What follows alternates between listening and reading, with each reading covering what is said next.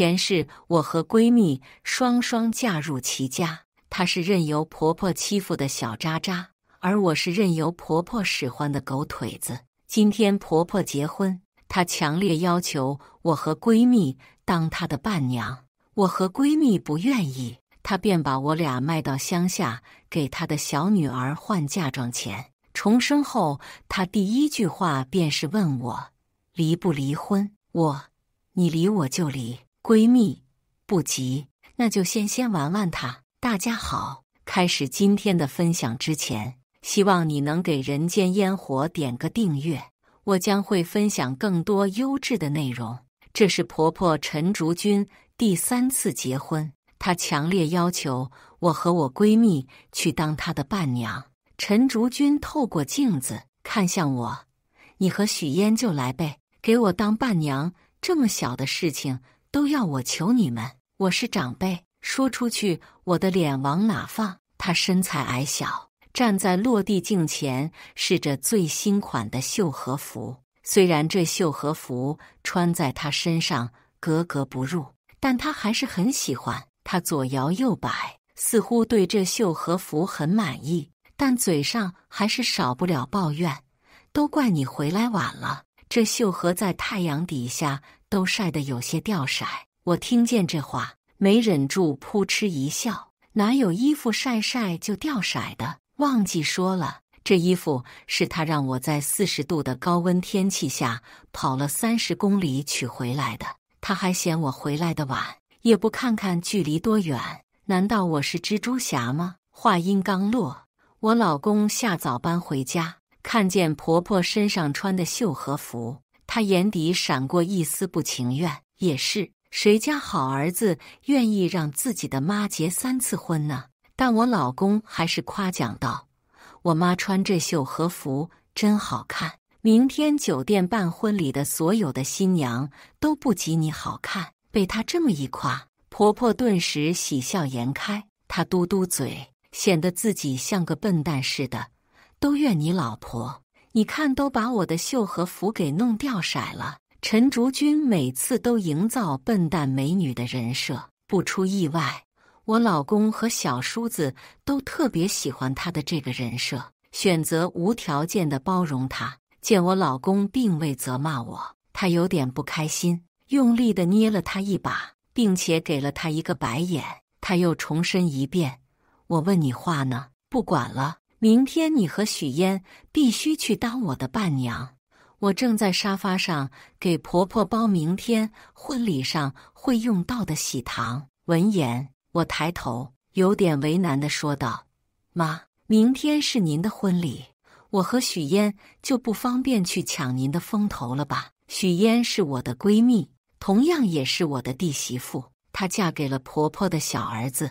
陈竹君认为这句话就是在变相的嘲讽她丑，我正是这个意思。我抓起一把喜糖，然后塞进鼓鼓囊囊的瓜子袋里。明天我婚礼，我不给你置气。许嫣呢？许嫣，你给我出来。许嫣这几天很累，她此时正在卧室午睡。陈竹君一不做二不休，从洗手间里端起一盆水，冲进许嫣的卧室，毫不犹豫地将水浇在许嫣身上，速度之快，我根本拦不住。许嫣被惊醒，她从恍惚中醒来，看清楚面前的人是她最恐惧婆婆后，她拎起潮湿的被褥就蒙在陈竹君脸上，随即开始对着被褥猛踢。许嫣边踢边骂：我不就睡个觉吗？你至于拿水浇我吗？我又不是犯天条了，像你这样的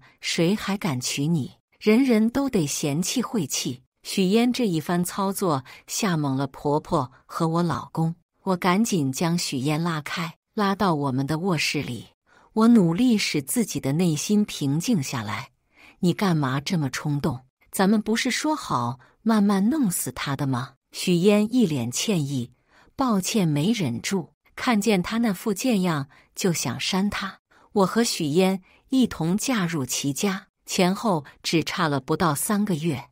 我是最先嫁过来的，我嫁给陈竹君的大儿子齐树，许嫣嫁给陈竹君的小儿子齐木。其实最开始，我和许嫣并不知道彼此嫁的是亲生兄弟，齐树和齐木是双胞胎。当年陈竹君在乡下生下两人，却因为一场突如其来的医院事故，导致亲兄弟分散，以至于现在才亲兄弟相认。于是我就和许嫣成了妯娌，闺蜜变妯娌，想想就好笑。前世婚后，我和许嫣一直恭敬地孝顺婆婆，对她说一不二，尽心尽力地照顾。陈竹君见我们好欺负，便更加肆无忌惮地欺负我和许嫣，更是拿我们的命当作草芥。为了给他的小女儿筹彩礼钱，他不惜把我和许嫣卖到乡下，供人享乐，拿着卖我们的钱给他的小女儿换了一场体体面面的豪门婚礼。我和许嫣在乡下受尽折磨，生不如死，但她不知道我和闺蜜重生了。思绪被陈竹君吵闹的声音打散，此时陈竹君正在用力地敲卧室门，要许嫣给他个说法。我和许嫣相视一笑，随即打开门。陈竹君骂人的脏话还堵在嘴边，便看见闺蜜一脸歉意，双手合十：“对不起婆婆，我做噩梦了，你别介意呀，明天就是你的婚礼。你不是想让我和圆圆去当伴娘吗？我们去就是了，一定给你长长牌面。”陈竹君撇撇嘴，没再说话。齐树的弟弟被找回来后，我们便一直挤在这狭小的楼房上，3室1厅，足够住下我们几人。齐树的弟弟齐木在外做生意，所以并不常回来，但他明日就要回来参加他妈的新婚。晚上，许树洗完澡回卧室和我吐槽，这个许嫣也不知道今天犯什么病了，居然敢对我妈大打出手，害得我妈现在都在卧室里哭。回来我一定要和齐木说，让他好好管教他媳妇。这个家里没人知道我和许嫣的关系。我和齐树结婚的时候，许嫣正在出差，所以许树只知道我有个闺蜜，但并不知道我闺蜜就是许嫣。我挑挑眉，语气里充满嘲讽：“你的意思是说，今天这事儿是许嫣做的不对喽？那盆水可没浇在你身上，你当然不觉得有事。”圆圆，许树呵斥我：“你怎么能说我妈的坏话呢？我妈是那么阳光明媚的人，怎么可以被你这样诋毁？”我嗤笑一声：“我就说了，又怎样？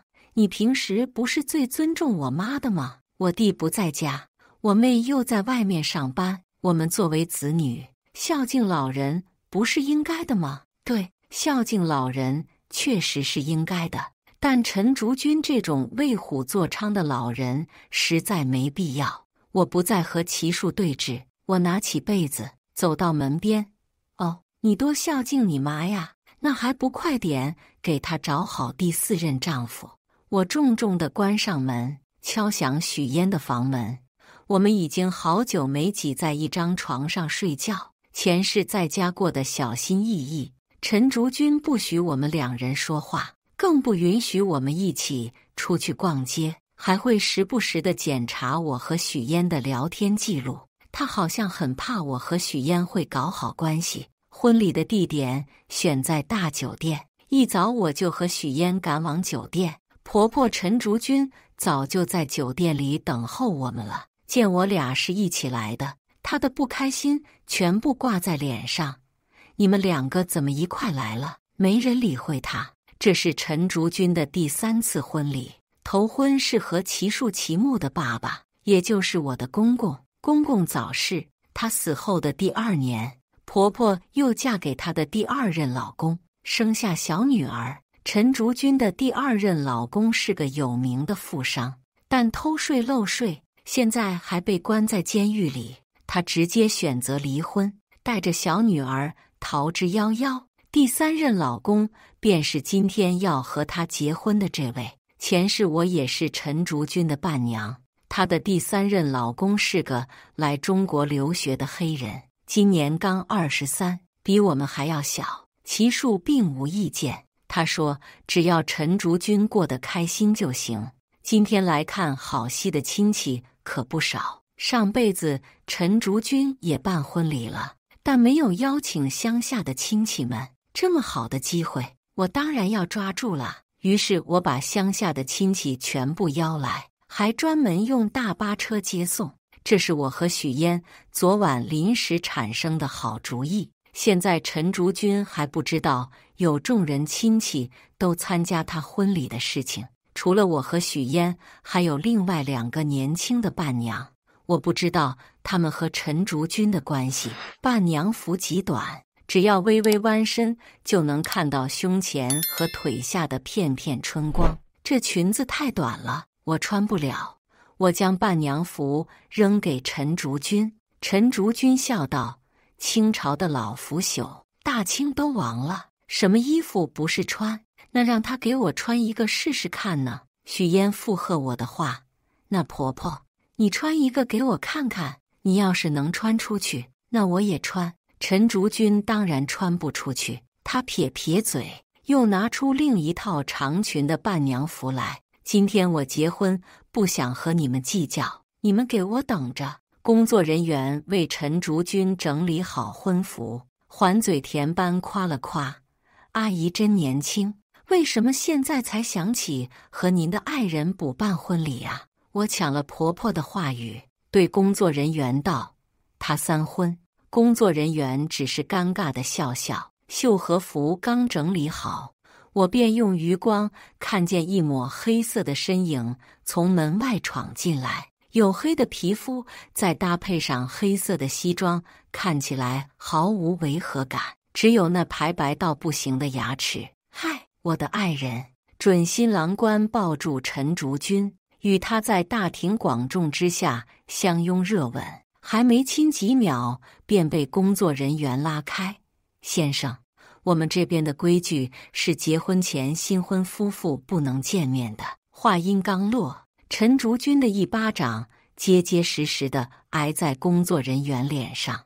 我和我老公爱怎么样就怎么样，还轮得到你们管？工作人员半懵，他站在原地不知所措。我和许嫣把工作人员拉开，避免他遭受到2次伤害。准新郎官的眼球在我和许嫣之间来回打转，瞧着就不像是个好东西。婆婆，婚礼快开始了，快走吧。陈竹君端庄大方地站在门前，旁边还站着2位工作人员，正准备为他开门。刚要有开门的动作，陈竹君立刻制止他们：“别动，我要先给我的小儿子发个消息。”他拿出手机给齐木发消息，问他什么时候回来，但那边没回，眼看就要耽误时间，陈竹君只能放下手机，走进大堂。门开的一瞬间，陈竹君脸上都是笑，可惜那些笑容只维持了一瞬。他看见底下观众席的亲戚，差点饮恨西北。是谁叫他们来的？为什么要叫他们来？我清晰地听见亲戚们的议论声，居然和黑人结婚，真是败坏家风，还不叫我们来，是生怕我们嘲笑他吧？这个陈竹君可是有名的克夫，他都克死过2任丈夫了，怎么这些男人还巴巴地娶她？听着这些闲言碎语，陈竹君的脸上终是挂不住笑，他微微偏头看我：“是你把这些7大姑8大姨找来的？”我的回答毋庸置疑：“对呀，婆婆你结婚，为什么不让其他亲戚来？不然你的婚礼得多干燥啊！”说完后，我与许嫣对视，差点没笑出声来。前面的陈竹君脸都黑了。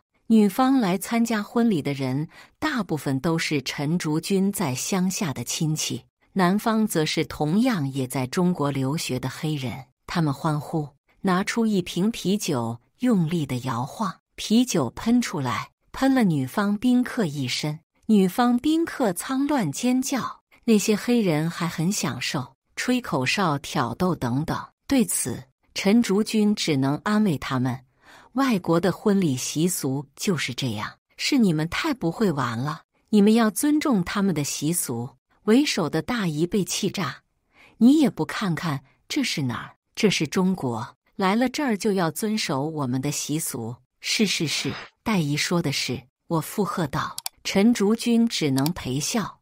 您别生气，今天是我的婚礼，就当作给我点面子。婚礼照常举行，齐树坐在底下，我看不清楚他的神色，不知道他在思考些什么。而陈竹君的小女儿并不知道他要3婚，还被蒙在鼓里。我这个小姑子脾气冲得很，如果知道陈竹君3婚，她是不可能同意的。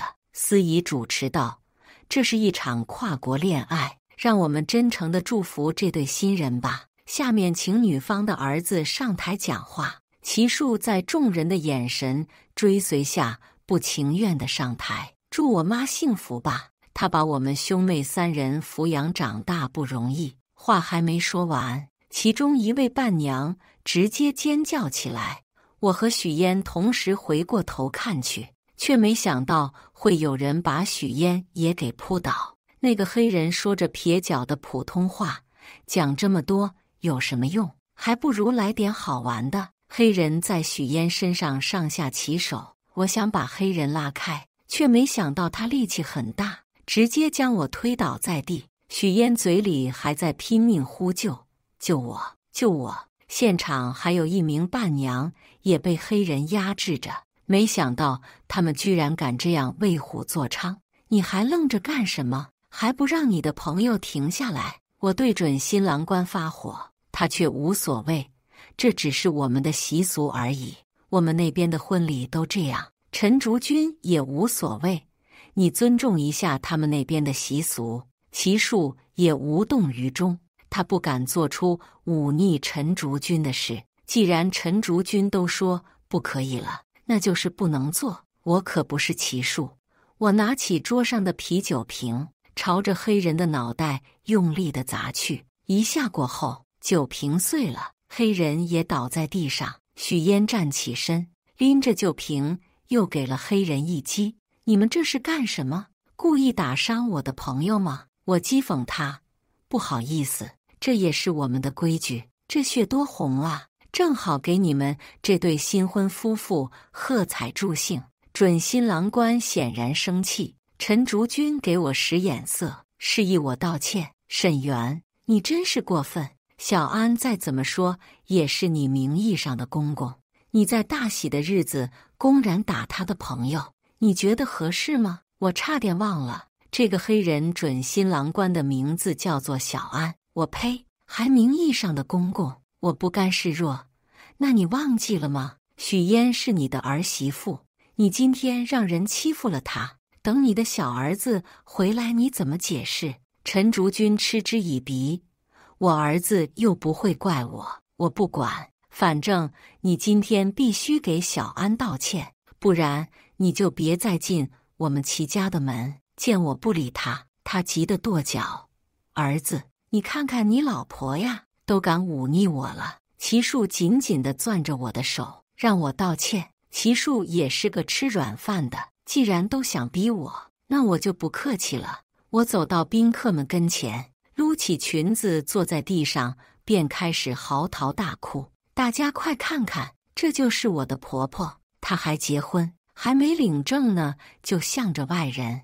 我和我弟媳的命还真是惨呐，居然摊上这么个婆婆和老公，这还没结婚呢，就闹成这样。以后她和我婆婆结婚了，那我和我弟媳可咋办呢？陈竹君走来，他低声警告我，别说了，你还嫌不够丢人啊？我怕丢什么人？看我有点累了。闺蜜许嫣紧接着哭爹喊娘，可是我老公不在家了，任由我婆婆欺负我。昨天我好好睡着觉呢，冲进我卧室里就浇了我一盆水。众人都在指责陈竹君做得过分，南方的那些黑人朋友还在吹口哨嘲笑我们。我实在看不下去，于是拿起手机，毫不犹豫地报警。喂，你好，有人性骚扰我。一场婚礼没举行完，还闹到了警察局。警方把小安的朋友带走时，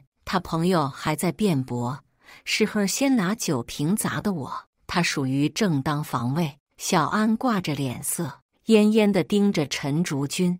陈竹君又连忙去哄他的小黑人男朋友。齐树过来指责我：“你非要闹得这么难堪干什么？今天是我妈的婚礼，是她人生中最重要的日子。”我和闺蜜相视一眼，嘴角露出一丝嘲讽之意。你妈都过几次人生中最重要的日子了，还差这一次吗？你现在怎么变得这么无理取闹？你之前不是最尊敬我妈吗？真是翻脸比翻书还快。话音刚落，许嫣一巴掌扇在齐树脸上。不要脸！许嫣朝他吐了口唾沫。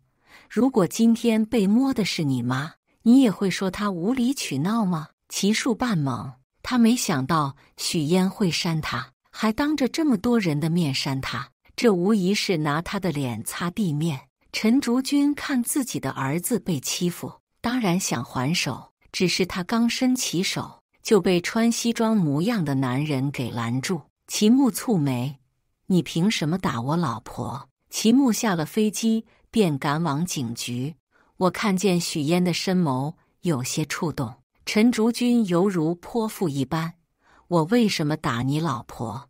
你也不看看许嫣干了什么事儿？她居然扇你哥哥耳光，那可是你的亲哥哥，是长辈。在陈竹君眼里，谁都可以是长辈，像我们这种小辈，只能无条件的尊重。这就是所谓的倚老卖老。”许嫣大方承认：“对，我就是打哥了，你也不看你儿子说的什么话，真是令人恶心。”陈竹君更生气了，他想打许嫣，可手却放不下来。“齐木，我是你妈，你为了个外姓女人，居然对你亲妈这样。”齐树也劝他：“齐木，你先放开妈。”他最终还是放开：“我老婆不会做这种事的。对了，你新老公在哪儿？”陈竹君指了指身后的方向。齐树不可置信：“黑的。”陈竹君急了：“黑的怎么了？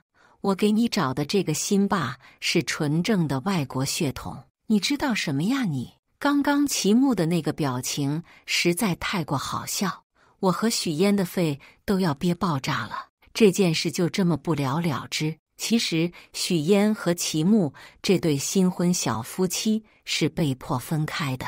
当初齐木被找回来后，陈竹君使尽各种办法要齐木和许嫣和他住在一起，两人没办法，只能搬了过来。而后齐木在外做生意，不常回来，但是会打够每个月的生活费。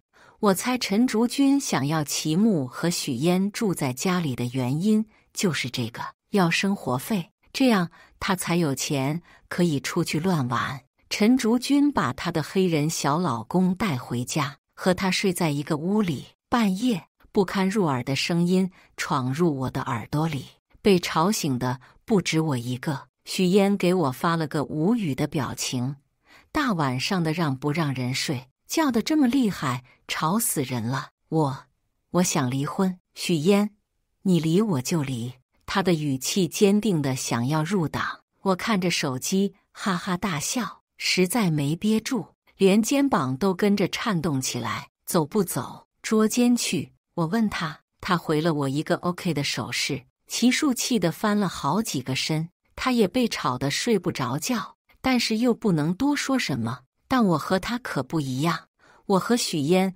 同时打开房门，听着外面不堪入耳的声音，我更加激动了。我刚准备打开陈竹君的卧室门，就被许嫣拦住。她把手机摆在我面前晃了晃，压低音量：“我已经给他女儿打过电话了，不出半小时他女儿就会赶来。你也不想想他女儿那个急性子，要是他知道陈竹君背着他结婚了，那还不得气死。”我默默竖起大拇指，夸他真聪明。许嫣和我慢慢退出家门，躲在门口静等大腕的到来。半个小时，他能坚持得住吗？我有些疑惑。许嫣摸着下巴，肯定地说道：“我觉得可以。外国人身体不都挺好的吗？只不过没等半个小时，陈竹君的小女儿陈默默就气冲冲地赶来家里，我和许嫣还蹲在地上吃泡面。我妈呢？陈默默气冲冲地说道。我叼着泡面，指了指里面，不等我反应，陈默默兀自踹开门，用了好大的劲儿，门都被踹坏了。紧接着就是不堪入耳的声音再次传出来，陈竹君的叫声很大，伴随着求饶声和陈默默的怒火。卧室门终于被陈默默踹开，床上一团黑黢黢的东西正压在白花花的身躯上，没开灯看不太清。陈默默拿起包就冲着小安的头砸去，包里装了不少坚硬的东西，砸得小安生疼，从我妈身上滚下去，声音之熟悉，让陈竹君迅速地从床上爬下来，拿起衣服遮掩自己。我帮陈默默把灯打开，待陈默默看清后，他更加怒气冲天。妈，你做什么？我爸对咱俩那么好，现在他人在监狱里，你就在外面找男小三是吧？你对得起我爸吗？走啊，现在就跟我去见我爸。他动手拉陈竹君，却被陈竹君挣脱开来。你放开，我是你妈，我是长辈。陈默默朝他吐口水。我呸，就你还长辈？你有一点做长辈的样子吗？我爸还没死呢，就算我爸死了，你也得给他陪葬，而不是在这找男小三。小安压制不住心底的怒火。你说谁是男小三呢？许嫣补刀。对，他不是男小三，他是咱妈的第3任丈夫，今天刚办完婚礼呢。那我也不闲着，继续插刀子。对呀，昨天婚礼上你是没来，咱妈可是风光得很呢。我看向陈默默。对呀，咱妈为什么不叫你去参加婚礼？难道把你当外姓人吗？陈默默常年在外边工作，以前他特别想留在陈竹君身边照顾他，但陈竹君就是不肯。现在我总算知道陈竹君为什么不肯了。陈竹君急得差点跳起来。你们闭嘴！儿子，儿子，快来看看你的媳妇，翻了天了！陈默默呆愣在原地，齐树想把陈默默拉开，却被陈默默反甩开。你起来，窝囊废！我不是我哥，没有人会无理由地包容你的坏脾气。你既然都敢背着我爸和别的男人结婚，还不肯告诉我，你可真是我的亲妈呀！要不是我今天亲眼看见，你还想瞒我多久？陈竹君已经和陈默默他爸离婚，这是事实。我听说当年是陈竹君非要离的，陈默默不想让2人离婚。从那时开始，恶毒母亲的种子已经在陈默默心底埋下。陈竹君怒吼：我已经和你爸离婚了！陈默默双手抱胸，和他争辩：你还有脸说离婚呢？你别以为我不知道，你是因为我爸挣不了钱了才和他离婚的。但凡我爸留给你一笔钱，你们压根就不会离。他嘲笑他。陈竹君，有的时候我真感到好笑，婚姻在你眼里到底算什么呀？我和许嫣躲在门口，不是我说，陈默默的战斗力也太强了吧，把陈竹君逼的是一句话也说不出来。我赞叹道。许嫣也是这么说的，不过她脸上又立马浮现出一抹伤心之色。你还记得我们上辈子是怎么被卖到乡下去的吗？被陈竹君啊，他要钱给他女儿当嫁妆。如今陈默默已经出现了，这就说明陈竹君快要把主意打到我们身上来了。翌日，陈默默又来了，还带来好大一摞纸。他将这些纸扔在我们面前。我要结婚了，这是男方给的彩礼钱和彩礼单，真是好大一串单子。陈竹君见到钱立刻喜笑颜开，完全忘记昨日晚上所发生的事情。哎呀，这是好事啊！默默，妈早知道你有本事，居然找个这么有钱的。陈默默看向他，面无表情地打击他。你高兴什么呀？这婚我是不会结的。齐树和陈竹君异口同声地问他为什么，只有齐木没吭声。陈默默抱胸：你们说为什么？我们两个门不当户不对的，我嫁过去也是受婆家的委屈，怎么可能？现在的婆婆们都很好的。陈竹君劝道，却没想到换来陈默默的嘲笑。妈，你这个婆婆当得好吗？你少欺负我俩嫂子了。陈竹君这下再也不说话。齐树又问，那你要怎么样才能嫁过去？其实陈默默今日就是为这个嫁妆钱来的。他说，我粗略地计算了一下，我男朋友他们家给我的彩礼是300万，脸上各种铺子和首饰，还有现金。咱家虽不说能拿出与之相对的钱财，但也要拿出一半吧，给我150万，我就结婚。齐家现在那里还有150万，除了齐木可能有，谁还会有？齐树刚想说你爱结不结，下一秒就听到陈默默说，我要是结了婚，彩礼我会全部给你们的，你们就相当于什么都没干，就挣了150万。这可是150万，难道你们不想要吗？当然想要，可眼下着急的是，从哪里拿这150万出来？陈默默临走时，陈竹君对他说，让他放心，这150万他肯定会拿出来。陈默默轻笑，什么都没说。回到家后，陈竹君和齐树纷纷把目光投在齐木身上。木啊，妈知道这些年亏欠你，但你妹妹眼下结婚着急，你能不能拿出150万来帮帮我们？就帮这一次，咱们不都是一家人吗？他们以为许木会答应，所以拿出母子深情来绑架他。但齐木根本不吃这一套，他冷冷道，妈，我没钱，150万太多了，我拿不出来。他们没想到齐木会拒绝的这么干脆，钱是齐木也是这么拒绝的，只是当时他不知道陈竹君会将我和许嫣卖去乡下。等他想找许嫣的时候，却发现怎么也找不到。150万你都拿不出来，你这些年做的生意全都喂狗了吗？你妹妹想要一桩门当户对的嫁妆钱，你这个当哥哥的都不能满足，难道你想要她以后嫁去婆家受欺负吗？陈竹君冲着齐木就是一顿输出，骂完齐木又不能不骂齐树，最后连我和许嫣也一起骂上。还有你们两个当嫂子的是长辈，怎么能一点规矩都不懂呢？你们4个去给我想办法，必须凑够这150万，让我女儿顺顺利利的结婚。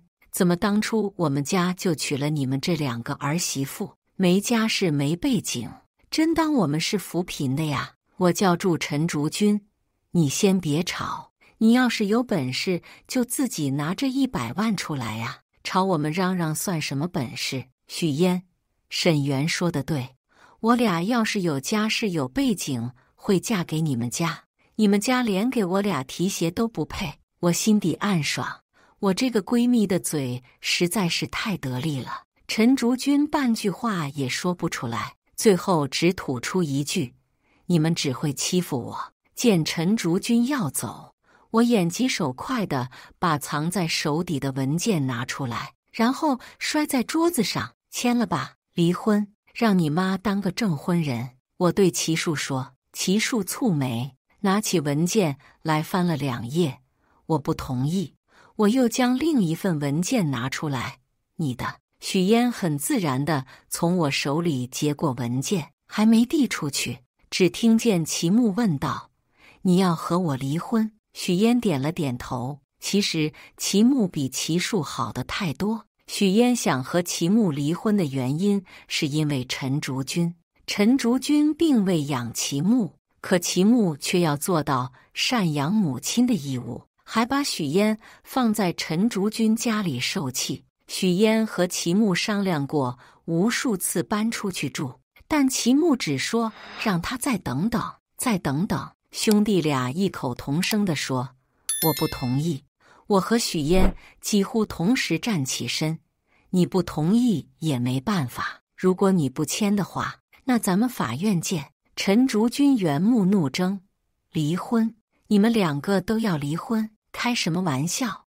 我们家辛辛苦苦的把你们娶回家，到头来你要离婚？离婚也可以，把当初我们给的彩礼钱全部尽数归还。”我笑笑：“你当初才给了我3万的彩礼，说什么以后慢慢给？你家给了吗？你聘个保姆照顾你都不止3万吧？”陈竹君，你别为老不尊，小心遭天谴！我暗暗诅咒他。说罢，我和许嫣转身就走。临出门前，我看了眼许树：“如果你不签的话，那就别怪我喽。”齐树没来找过我，反倒是齐木，他经常来我和许嫣的家里来蹲许嫣。我能看出来，齐木是真的喜欢许嫣，但许嫣好似有些不坚定。我怕我以后还会走上和前世一样的路，但是齐木已经答应我了，我们会搬出去住的。我宽慰他：“那不正好？这样你和齐木就有自己的家了。反正我和齐树这桩婚姻肯定是维持不下去了，你帮我多找几个律师呗。”许嫣拍拍胸脯，包在我身上。我和齐树算是自由恋爱，只不过当时家里催婚，我们才认识半年便仓促结婚。谁知结婚前说好的彩礼钱，结婚后也没给。我妈说不缺那点钱，让我和齐树好好过日子就行。谁知我嫁过去当晚，陈竹君便闹幺蛾子，非要齐树带着他去医院。更是从那开始，陈竹君每天都在作妖。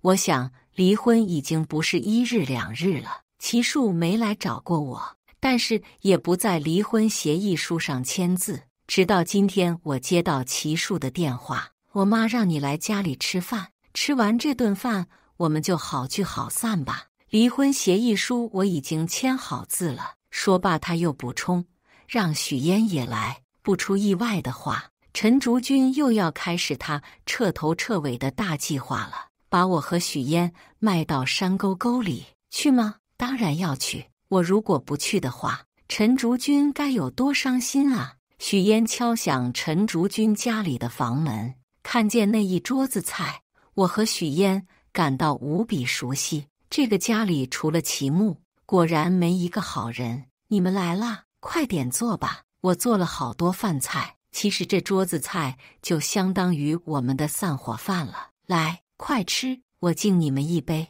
陈竹君满脸笑意，我和许嫣浑身起鸡皮疙瘩。他端起酒杯，要敬我和许嫣，给喝吧。喝完这杯酒，我们就散伙了。我接过酒杯，毫不犹豫地喝下去，喝下去立刻见效。我觉得头晕晕的，便再也倒地不起。再次醒来时，我发现我在卧室里被五花大绑。屋外传来陈竹君和齐树的对话声：“妈，真的要把他俩给卖了吗？齐木要是知道许嫣被卖了，他会疯的吧？”陈竹君呵斥他：“你给我闭嘴！要是想要钱，就装作什么都不知道。”半晌，我和许嫣完全清醒，卖家也如约而至。只是卖家刚进门，还没说2句话，警察便破门而入。